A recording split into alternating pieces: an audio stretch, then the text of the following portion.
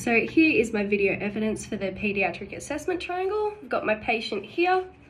I've considered the scene safety and there are no hazards present. I've also got appropriate PPE on, gloves and glasses.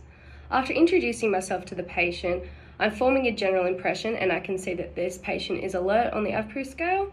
Before I go into my primary survey, I'm going to perform the paediatric assessment triangle. First, looking at appearance, I can see that the tone of this patient is not abnormal. They're sitting upright with ease. They are also interacting with me and speaking with me. They're not gazing off into the distance. And which means they have good looking gaze. They are consolable, which means they are not unable to be calmed down.